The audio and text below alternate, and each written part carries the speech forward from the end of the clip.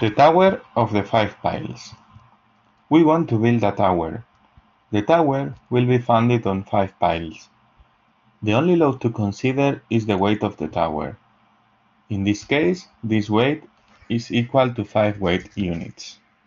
The piles are similar, but due to some variations during the driving process and to some heterogeneities in the soil, the load that each pile is supporting is different. For the lack of simplicity, we will say that the load supported by each pile is a discrete variable that ranges between 0 and 5 weight units. The only constraint in this problem is that the total sum of the load supported by each pile is equal to the weight of the tower. The question is, what should the design axial load be? To answer these questions, we need to explore all the solutions. Solutions are represented in this way. So for example, N3 means the load supported by pile number 3. For example, solution 1, 2, 0, 1, 1 means that piles 1, 4 and 5 are supporting 1 weight unit each, pile number 2 is supporting 2 weight loads, and pile number 3 is not supporting any load. Solutions can be classified into subclasses. A subclass is represented in this way, so for example, N3 means the number of piles that is supporting a load of 3 weight units.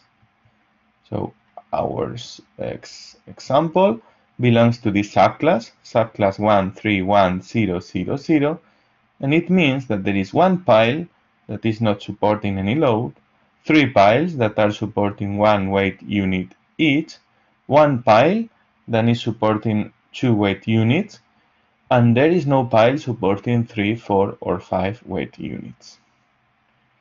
There are some subclasses that are particularly interesting. For example, the optimistic subclass is the subclass 050000, because in this subclass, in all the solutions, all the piles are supporting a load of 1 weight unit. However, there is only one solution belonging to this subclass. The only possible solution is 1, 1, 1, 1, 1.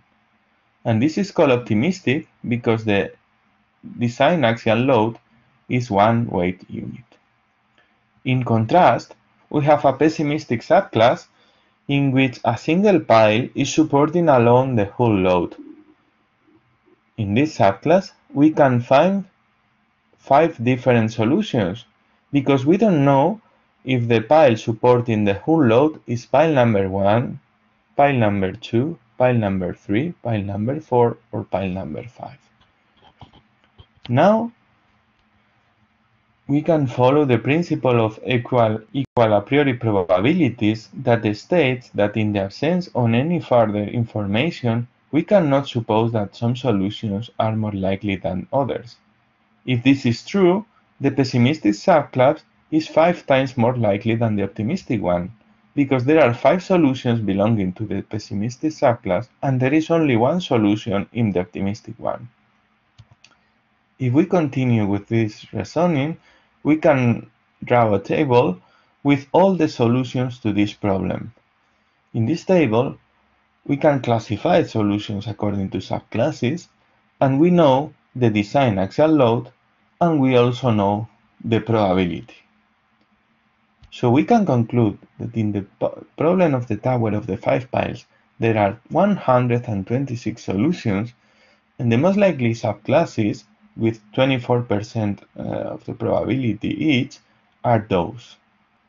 Now, if we pay attention to the design axial load, we can conclude that in 96% of the solutions, the maximum load is less than or equal to 4 weight units.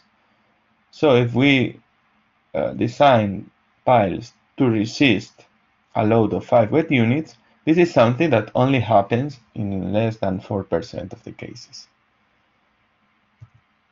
Now, the tower is replaced by a wall, and the wall is much heavier than the tower, but the number of piles is huge.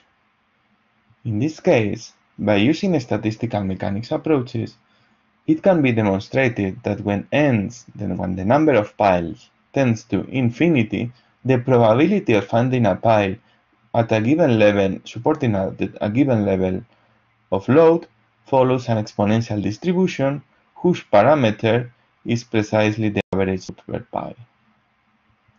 And finally, the wall is replaced by a dense packing of granular material, and the piles are just some control regions where we want to know the average stress, the volumetric average of the stress.